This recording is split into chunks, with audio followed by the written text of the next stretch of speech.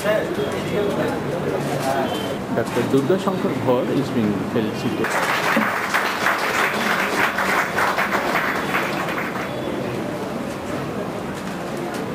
Sir, I would now request Dr. Bulu Saha is felicitating Dr. G.P. Sharma.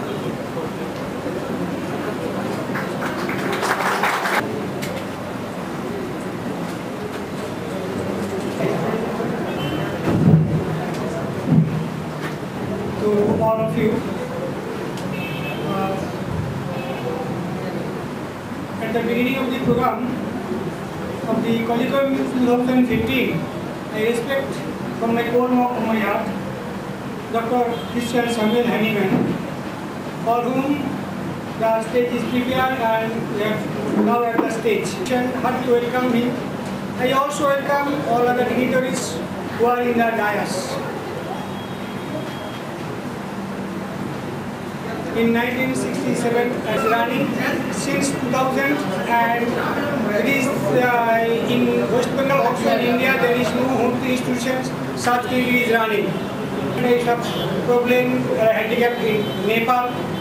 We have collected some minimum contributions, and that contributions to be handed over to our Minister Ayush, Mr. Ashish Banerjee. That should be given to Chief Minister's Relief Fund.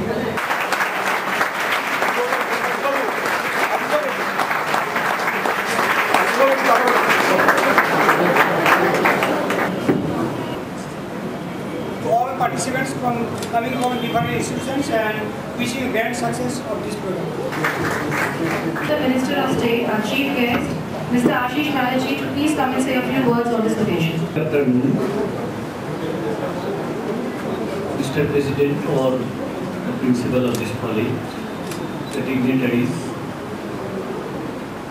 the students, teachers, and intellectuals, scientists, and others who are attending this function, seminar, August seminar. The responsibility which has been given by our Honorable Chief Minister, just I am performing my duties. That you should look after, you must look after higher education, school education, but especially you will look after Ayush department. And you know that health and family welfare department. But we could think, we could not culture, we could not try to develop the Ayush department. Since last 10 years,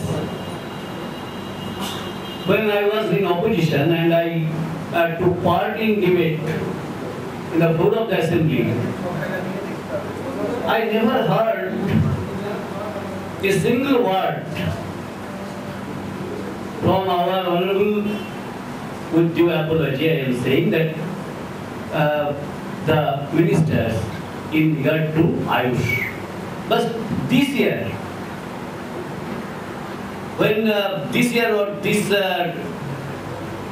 in this term, Mamata Banerjee, who is in charge of the health department, has mentioned particularly what development has taken place in the field of Ayush. Establishing the BNYS was initiated in the month of December 2013. She has approved this scheme and she signed over the scheme, his paper on 27 December 2013. I want to say students and all of us will be enriched. I convey my best wishes to those who are attending the function. I am very much grateful to have given an invitation for attending this function. I shall try to come again as and when you will call me in this college. I must come, and as Minister independent charge of Ayush, I can assure you that I must extend my all support and help to this institution. And now I would like to call upon Dr. Mahesh Bhattacharyya to kindly say a few words on this occasion.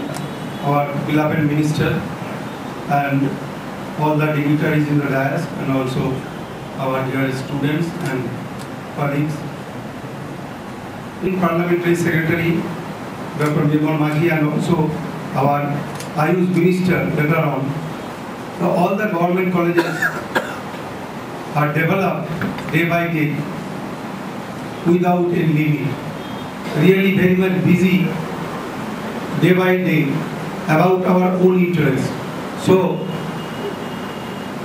I like to thank all that they are interested this type of academic interest. Thank you. Thank you, sir. I would now like to call upon Dr. G.P. Sharkar, who is the Managing Director of Adel Laboratories, to please come and say a few words. Good afternoon, all of you. Honorable Minister Sri Ashish Banerjee, invitation of this organization, that is Mahesh Bhattacharyya Homoeopathic Medical College and Hospital. It is very important that though homeopathic and Ayush department is developing, but it is still that far behind with the modern science. Though we are claiming the homeopathy the best, homeopathy can cure all the disease, particularly chronic disease, where there is no, in fact, medicine in the modern science. Till then, we are not achieving our expectations, and for that I think Dr. Buddha Box, that there are so many medicines in Ayurveda already been recognized since long, but from those we can develop our homeopathic medicine. In drug rules, there is two systems of homeopathic medicines. One, formulations, other already been recognized in the pharmacopoeia of homeopathy, whatever, whether homeopathic pharmacopoeia of India or other countries' pharmacopoeia. But till then, the Ayurvedic medicine selected so many medicines can be developed and can be included in the homeopathic pharmacopoeia of India. But clinical trial, we can, and so many medicines, if it is included in the homeopathic pharmacopoeia, then doctors will be benefited, because we know homeopathy treats the patient, not the disease. So no man is alike. No. So homeopathic medicines also should be according to the nature, behavior, and so many things. You know, India, though you know that homeopathy started or discovered or founded in Germany, but homeopathy developed in India, particularly from West Bengal. So, particularly, definitely we should come forward for its betterment. And thank you all. And I am very happy to be here. Definitely, I will come again and again whenever you will invite me. Thank you. Mr. Ashish Banerjee is taking the seat. He is a little busy. Thank you so much, sir, for coming for a program. Director of Anima Publishing Company, to please come and say a few words on this occasion. On the dais, and the very learned audience before me. I've come here not to speak anything but to hear something from the scientists. We do not know yet how homeopathic medicine acts in the body and what is in the homeopathic medicine. As because I am from the pharmaceutical side, from the manufacturer of homeopathic medicine, I wish to know what the medicine, what we are giving to you, what is the content and how to assess the quality of the medicine. So this type of seminar, I think that will give us a opportunity to go deep inside the scientific theory of homeopathy and homeopathic medicine, and I expect Professor Khudabox is here, Dr. Mehra is here. From them we will be able to learn so many things about homeopathic medicines. Members of the dais to please take their seats. Scientifically acceptable evidence-based hypothesis to explain the molecular basis of action of homeopathic drugs, particularly for ultra-high diluted remedies. He is a PhD and former head of the Department of Zoology, University of Kalyani.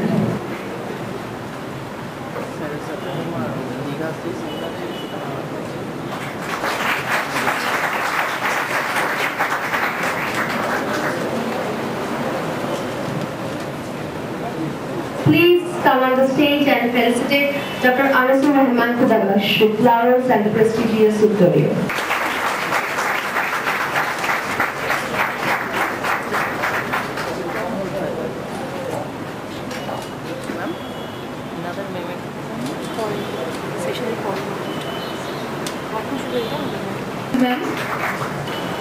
You give them a few small, tiny sugars or pellets soaked with homeopathic medicine, or you just give them a drop of the medicine diluted in half cup of water. In 1979-80, I had some experience of seeing the wonder of homeopathic medicines.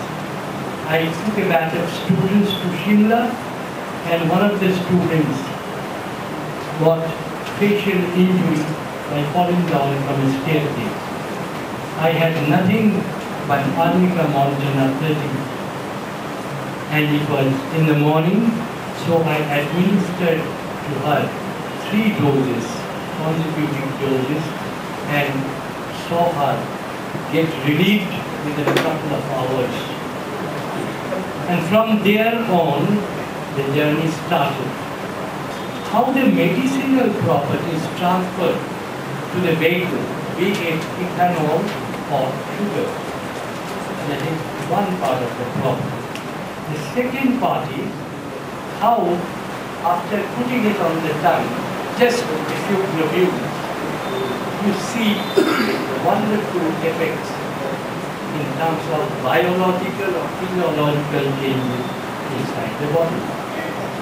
You can easily understand that just by taking 4 globules on tongue, it is not possible for anything to happen. In terms of biochemical interactions, so many billions of cells are there. There are so many systems. Understand in terms of the similar principle as well. So the third point is certain very recent developments where some nanoparticles of specific drugs, the initial drugs, have been discovered very recently from IIT Mumbai and later from IIT Bangalore. Dr. Rajendran is working on that, and Professor Bellare and his team working on that. But before they actually discovered the nanoparticles, I humbly put it that we in 2008, for the first time, suspected that the nanoparticles of the drug have certain roles in homeopathic medicines and its action. then there is no meaning. Why at all the chromosomes? What for? You all know now that the chromosomes bear the hereditary material or DNA. And DNA actually contains the genes, and whether the potentized homeopathic drugs like arnica and others, they could really modulate. And if we could track down properly and compare it with the placebo, that is the succus ethanol, then we can suggest that this mechanism must be evolved in order for the chromosomes or the DNA to be repaired. So that was the beginning. Because sperm are very important in transmitting the genetic trait to the next generation. So any information or the genetical blueprint will be carried through the sperm. So if there is abnormality of the sperm, there could be some kind of deformity. That is the reason why we focused our attention also on the sperm head anomaly. The micronuclei are sure sign of chromosomal breakage. These are very important because, as I told you, had the controls also shown the similar kind of repair as shown by the homeopathic drug, so it contains no meaning. So we diluted unsuccessful alcohol, no diluted alcohol, water, and with that we also studied pre-treatment, post-treatment, both pre and post-treatment, and we conducted studies on not only Arnica montana, pure potency, below Avogadro's limit, but above that 30C, 200C, far above 10 to the power minus 60, 10 to the power minus 400. No question of the existence of the initial drug substance at all. So we have studied several parameters, but the genes which are made for repairing the chromosome and chromosomal damage. So when I administer Arnica 30 and there is very definite repair of the damage, then I can suggest that it has been repaired by the drug itself. So reduce genotoxic effect of mercury chloride, stannum reduce genotoxic effect of stannum, cadmium like that. So arsenic carbon 30C, however, made to protect when a transcription blocker was given. That is, I prevented the transcription to take place. What that does mean? Now we have studied cytogenetical parameters, biochemical endpoints, cell cycle analysis, histological studies, DNA damage, gelatin zymography, immunohistochemical studies, immunoblots, RT-PCR, blood parameters, hormonal assay. All of the state-of-the-art technique which a molecular biologist has to acquire and adapt. And it is actually a person like me and loving homeopathy, I took the pains of all the techniques available and all that could be employed towards understanding homeopathy. Any kind of toxicity or loss formation, reactive oxygen formation, oxidative state, or whatever it is, the biochemical tests are of paramount importance. So what we do is acid, alkaline, phosphatase, aspartate, taste. You all know these are all this liver function tests. Apart from GSI, glutathione, these are oxidative enzymes, superoxide, dismutase, catalase, gamma, GGT, lactate, glucokinase. When we are administering the placebo, then you have reason to firmly say that, well, this drug is causing simultaneous effects on so many systems, not only not corroborating the results with ultrasections of the livers or the target organs. So what we did is, when we are trying to protect liver or lung or any other tissue, we had sections, histological sections, and we studied liver, lung, pancreas, kidney, testes, and also we studied ultrastructures. I'll later show you electron microscopic studies our liver and other tissues to show how the homeopathic drug progressively modifies the structures towards recovery. See how the victims are suffering. And Dr. Devarsidar perhaps knows because he is one of the team members. Dr. Saiful Hoffman is us, and both of them assisted us in the human trial that we made. And you can see this kind of things very much yourself. So the effects, then we tried to deploy three homeopathic drugs to thalassemic patients. Thalassemia is also a genetic disease, you know. The beta chain is disturbed by a gene mutation, and that is why we wanted to see whether we could help the thalassemia patients who got stagnant with hydroxyurea treatment by the allopathic doctors. And it also worked wonders. We tested 3 drugs, and you know, these are different parameters that we took, and this thing called ferritin level, little augmentation of HbA, decreased size of vein, you know. Another way, whether we could help the cancer patients. You know, cancer is a very deadly disease which are associated with cancer, only we do not know the actual cure. Step process is involved some genes to mutate, and because of that, so if we can show that certain homeopathic drugs have positive modulatory effect, then we can also deduce that they are working on the proto-oncogene, which is converted to oncogene. We are trying to revert them back. There are several promoters. There is another promoter to induce this particular type. There are DANE, there are DMB and others. Or lung, we try to show externally whether it is possible to show you from external appearance of the mouse, we produce a papilloma kind of tumor, and then we try to treat them with sickle cord. Let us see what happens. You can see that in the normal mice, we develop cancer by DMDA and proton oil as promoter, and you can see this is the placebo effect left, down, and gradually the papillomas have gone away, and you can see that they are living healthily. Now this is the beauty of the homeopathy medicine. We have tried sickle cord 30 on this particular cancer type, and it really showed wonderful effects. Now in this study, we have been able to show the pathway of signaling pathway. What signals are emitted or triggered by sickle cord, and how they are working wonders to get cured this papilloma.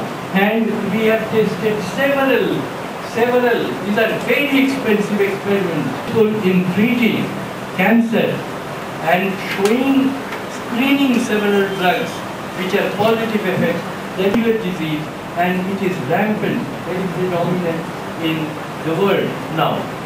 So we have again studied the insulin GLUT4 genes.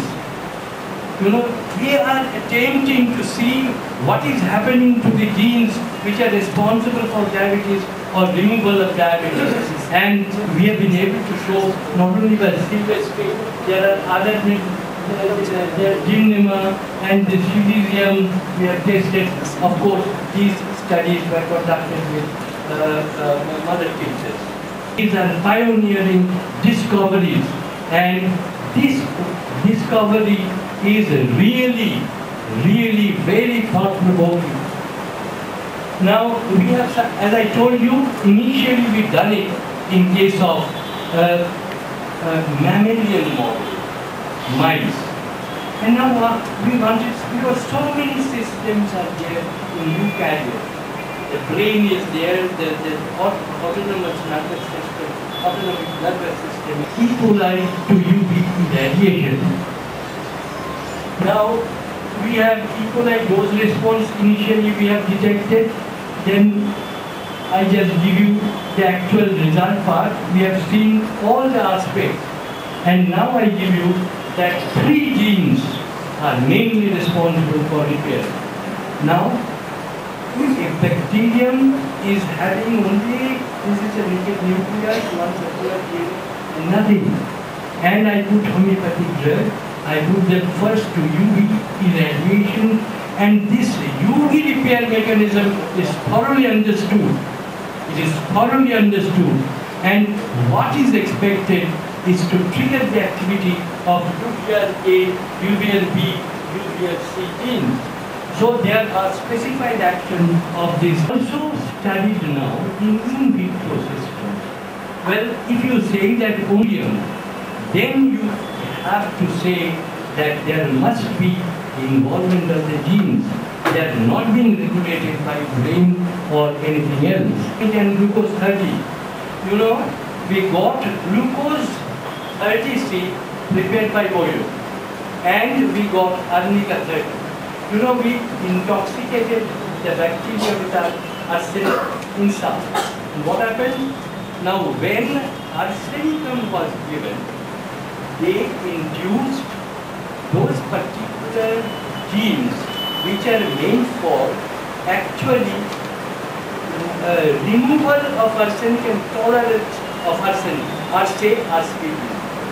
But when we gave the glucose, because you know, as you see, for arsenic treatment, what happens is there is formation of less ATP half.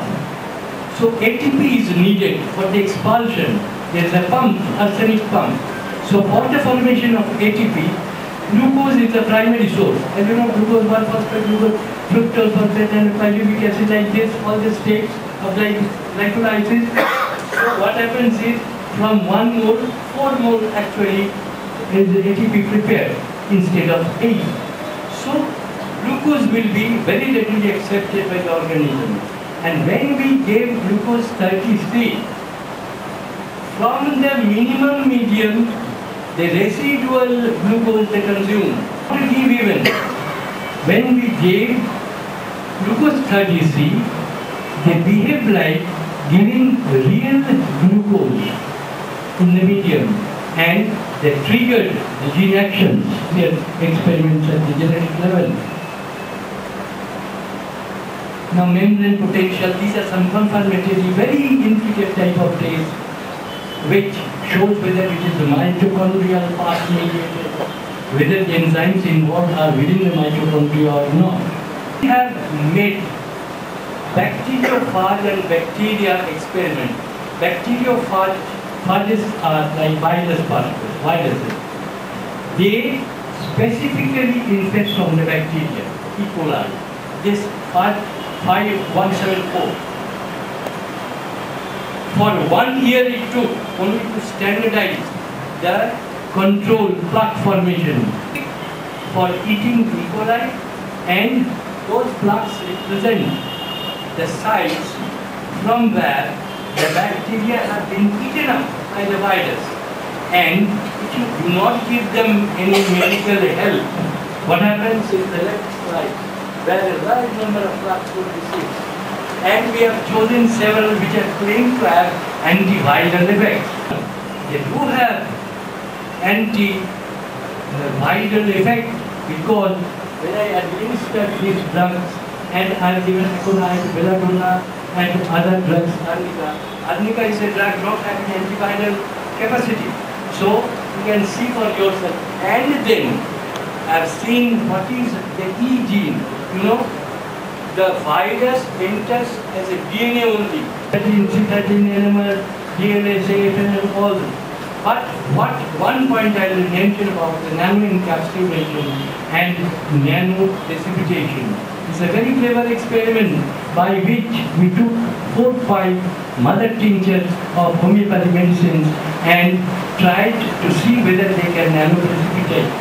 It's a very simple experiment. This hypothesis has gained so much of momentum that my Western colleagues who used to ignore our work, now they are citing our work and giving us the credit for this. Now, what is the there are receptors and cells that they have recognized depending perhaps on their structure of nanoparticles. I want to raise certain issues in such research works to say the main criticism of homeopathy is potentization. And beyond above Pluto's number, if there is any medicine, how it acts. So, once you know that in the Lancet, there was a publication that homeopathy is nothing but a placebo. That means as there is no material molecule above 12 potency, so there is no action of the homeopathic medicine as we are trained in a clinical practice. Here, the contribution of Dr. Khodabox is to show that yes, although there is no material molecule, but it acts. But still, the concept is, there is no concept of homeopathy. Please keep in mind, whenever we say this is homeopathy, the basic thing will be that we have given one medicine or whatever may be on the basis of following the law of simile. Please try to understand the difference between the two.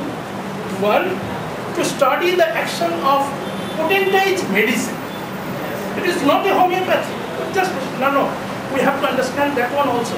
There is a difference between two things. One, study of action of microdoses potentized medicine. It may be A, it may be B, it may be C. Then we give it on certain tissue level or vivo in vitro, and if it has some effect. The first one, that yes, it acts, but how? But gradually decreasing the material molecule. Think of the concept of Dr. Bendis' experiment. But he did it, or you know, perhaps gradual dilution. And another one, dilution is succussion. And he saw when we are giving succussion, there is some effect. But the question is that how the medicinal property is being transferred to the vehicle. It is a question to be answered by the physicist or chemist. Please keep in mind, already medicine has prepared, it has action, okay. But how the medicinal property is being transferred to the vehicle during the process of potentization? That is very, very important. We are giving 1 by 100, then from 1, again 1 by 100, like that. And after, whenever you are giving the medicine, there is no material molecule. How it can retain the memory of the original drug substance? That is very, very important. In this regard, I must mention one of the works of the Dr. Rustam Rai from Stanford University. He is working, he is basically was a structural engineer. In fact, I am not prepared to chair this session. If we give homeopathic individualized medicine on the basis of the propriety of the symptoms, then only patient improve.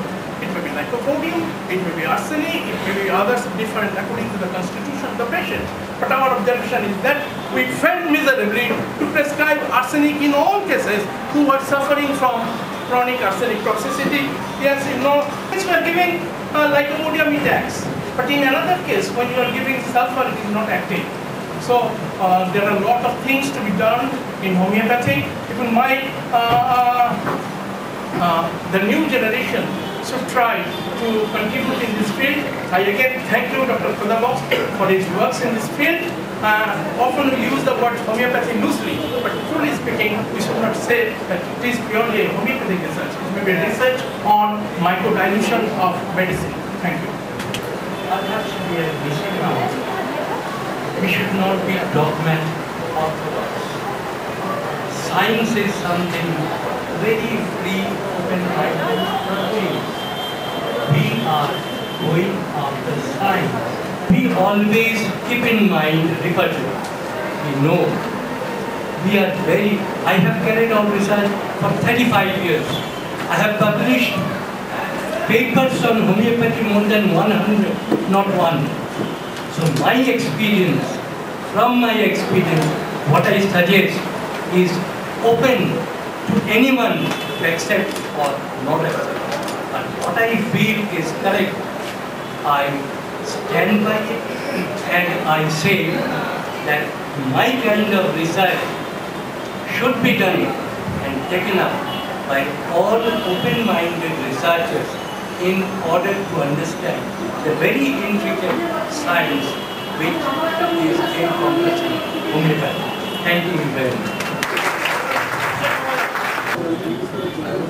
Dr. Mr. Gupta is being felicitated by Dr. Moina Mal. She will present her paper very soon. I'm from Department of Science and Technology,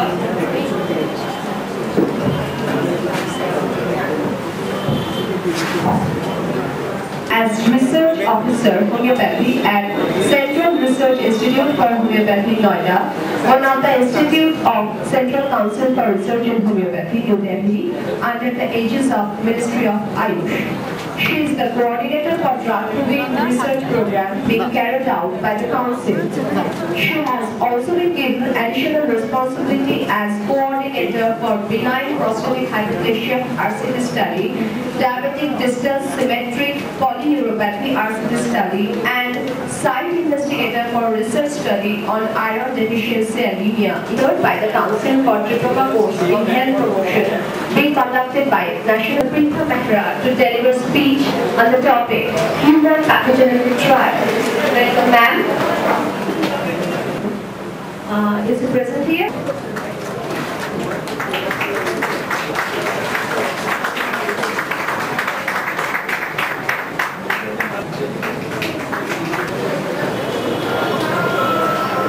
To research, so this is the homeopathic pathogenetic trial which I will be talking about.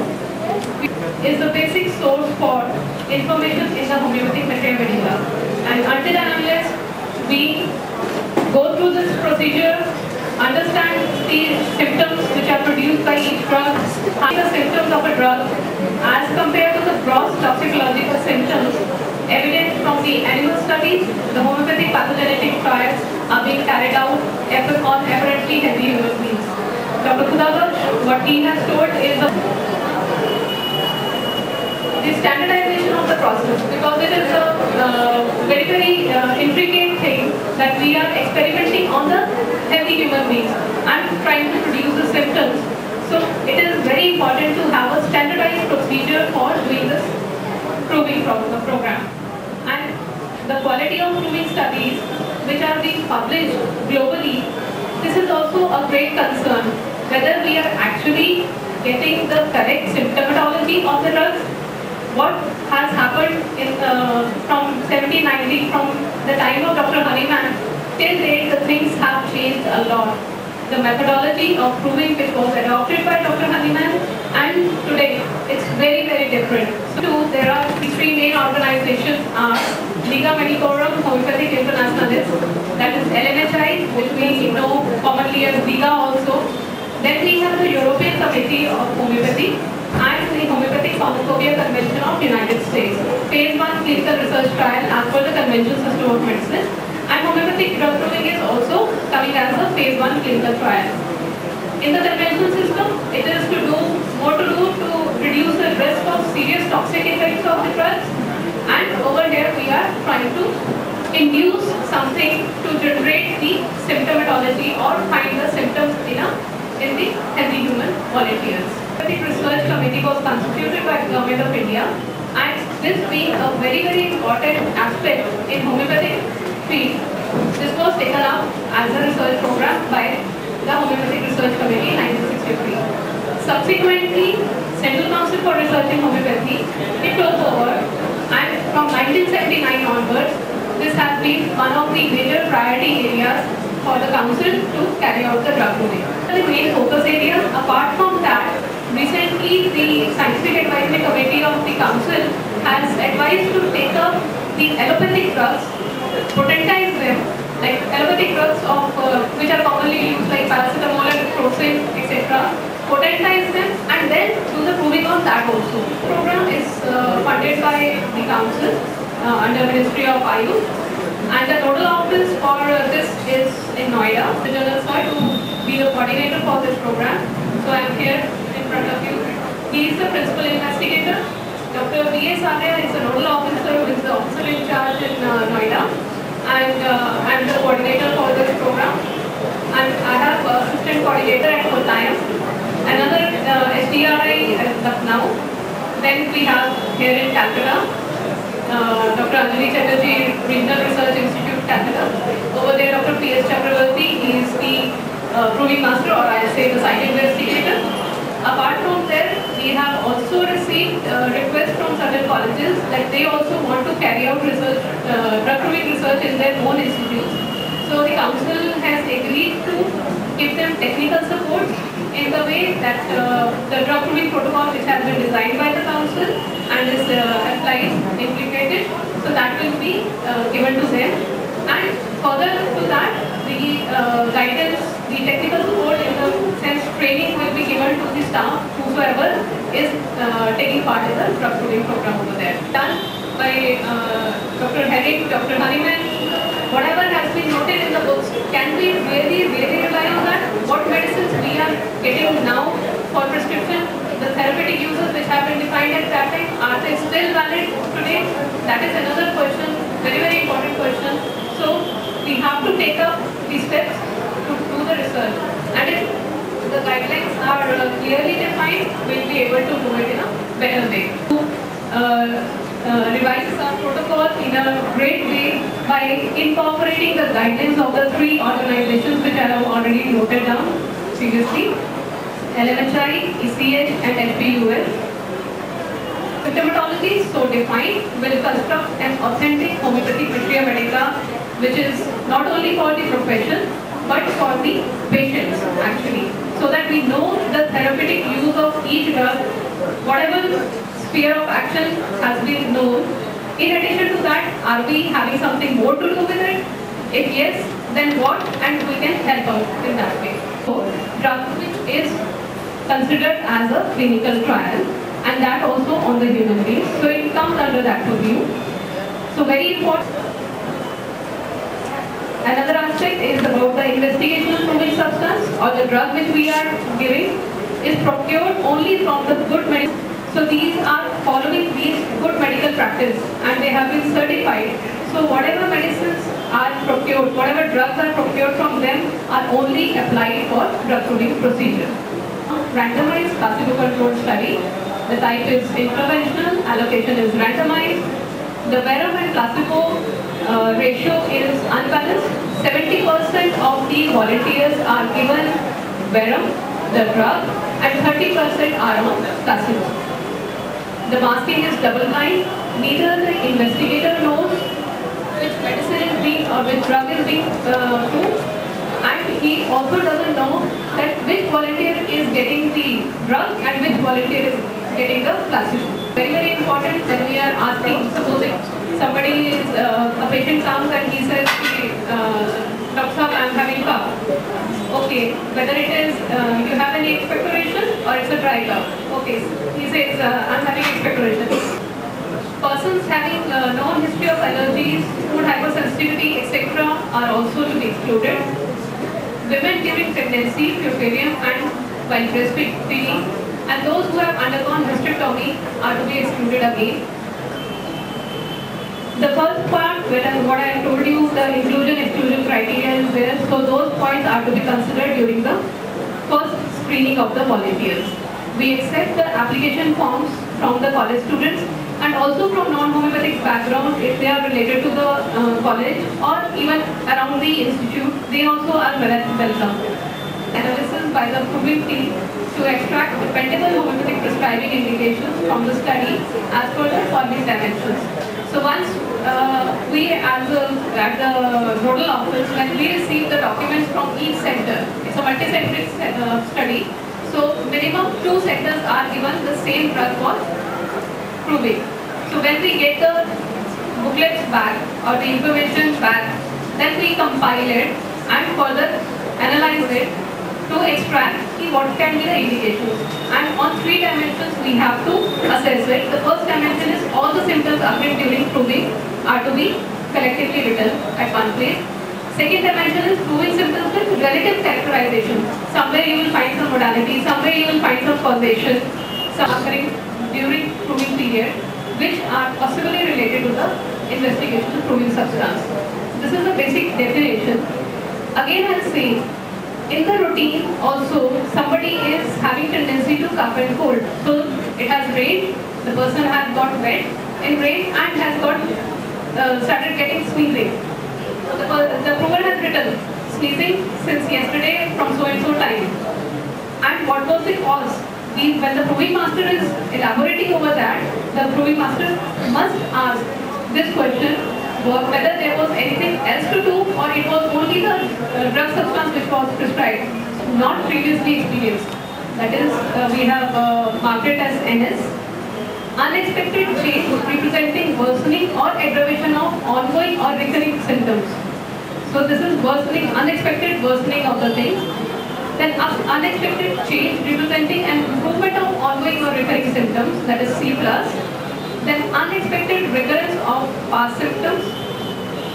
Abnormal values of laboratory parameters that were in the normal range during the pre-medical examination. Further being done with the qualitative as well as quantitative analysis. The qualitative analysis, symptom selection. The symptom belongs to the remedy will get probability because occurrence of the symptom in 2 or more volunteers. Again, I am saying, like, we are giving the drug at least 2 centers. One at Noida, one at Kottayam. So the environmental conditions are different, the habits are different. For individualized, what we say, that is totally different. There will be symptoms appearing in more than 2 provers at 2 different study sites. Then PQRS, symptoms appearing from prior provings. We have some data previously. We are reproving certain drugs. So if we find that these symptoms were already present in the previous provings, and again we are finding it there. So these are graded as grade 1 symptoms. And incidence of proving symptoms in each trial will be calculated by dividing the number of volunteers who had at least 1 reported proving symptoms by the total number of volunteers taking the proving substance and not placebo. Benefits to the subject or to others. Do you think that ultra dilutions of the medicine which we are prescribing can produce such harmful effect? Are we sure about it? For identification of adverse events and their management, the HPCUS guidelines are being adopted. Adverse events are all unwanted and clinically significant illnesses, diseases, injuries or accidents occurring or worsening in severity during the study period, no matter whether they are causally related to study intervention or not. So during the drug proving program, if anybody suffers from any disease or even accident, that is to be noted as adverse event. Adverse drug reaction, an adverse event causality of which can be defined, definitely linked to the investigation proving substance can be identified as adverse drug reaction. Tempora, what I told you, this is the major thing which we have introduced now, that as per the totality of the symptoms presented by the prover at that point of time, the site investigator has all the rights to prescribe the medicine most suitable to antidote the effect of the proving substance at that point of time. Further action. Similarly, the reasons for withdrawal from the study are to be noted. See, when a person volunteers to participate in the study, he or she has got all the rights to withdraw from the study also. We can try the first safe dilution. When we say it is beyond Avogadro's number, 12C is beyond Avogadro's number. And if we want to take up a trial where we want to see the action of 6C potency, so whether it is safe, because there we can find some molecular substances. So what is the first safe dilution that is to be worked out? Really privileged to tell that till date, Council has proved 98 drugs and data of 90 drugs has been published. The books which have been published, 6 books containing drug proving data of 79 drugs has been published by the Council, and the drug monographs published till date are 90. And I'm very thankful to the organizers for giving me this opportunity.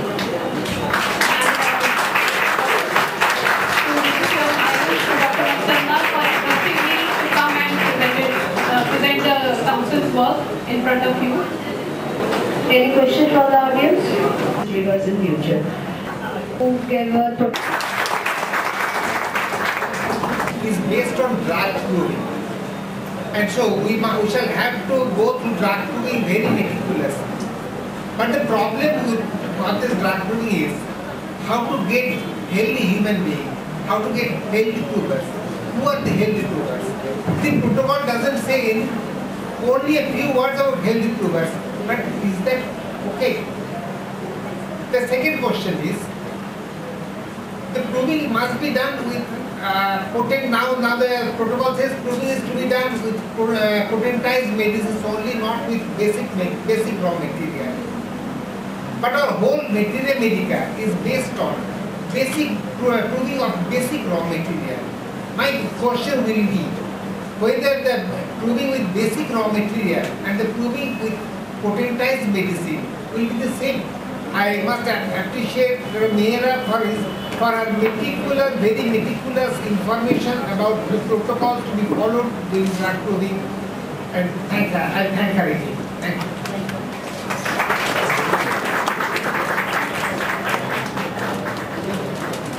total was 287. I was anatomy toppers from the college. From Principal Dr. T.M. Ho.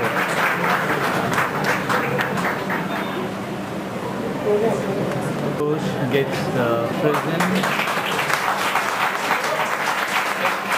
First patient is awarding the first three toppers.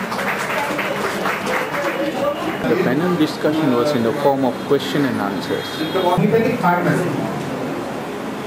There are two aspects. One is manufacturing of medicine, other is testing or standardization of medicine.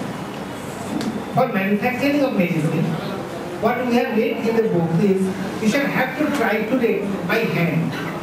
But at present, none of the manufacturing units are using trituration made by hand. They are all triturating with machines. There are different types of machines, but the principle must be followed. That means you shall have to triturate it at least for 1 hour. Principle is to be followed for trituration by machine.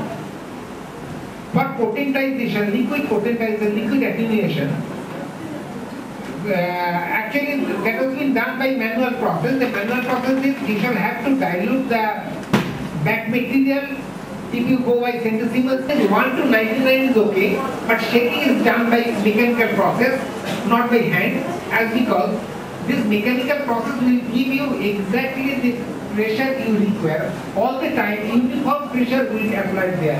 If you shake by hand, all the time you won't get uniform pressure, and that actually differs from one person to another.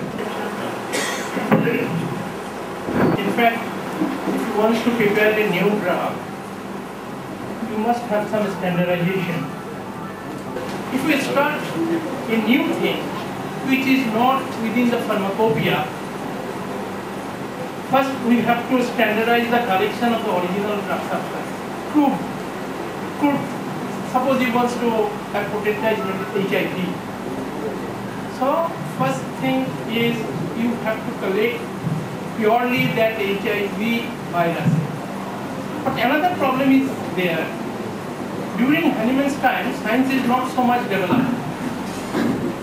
As a result of which, they can take something new and start some medicine, preparation of the medicine, prove it, and use it clinically. Regarding nosomes, there are 4 groups, N1, N2, N3 and N4. These 4. The N1 and N2, endotoxin N1, the disintegrated body and their endotoxin is N1, N2 is exotoxin, secreted like diphtheria like that, and N3 is pure toxin. This is the thing for your information. So I think we have Dr. Prita Mehra here. She would probably convey this message to Dr. Bhattacharya that we need more reproving on these drugs. Today, we should probably ask the feasibility of the drug. Newer organisms not being developed, except oscillococcinum and leptospirosis. So before going for or checking for any feasibility is concerned, I think 2-3 more things to be considered. The handling of the organism, because the newer organism is virulent, like that of Ebola, very contagious and very infectious also. Even HIV, which part we will go for correct? Viruses, so question of identifications of these virulent organisms is required. What instructions given to the pharmacopoeia for collections of these newer organisms? Or because there is no such instructions in the pharmacopoeia. What is the basic concept of homeopathy? Basic concept of disease in homeopathy? The basic concept of Hahnemann, that the dynamic derangement of vital force is the cause of the disease. So, whenever there is any local disease, whenever any disease, the man is as a whole disease.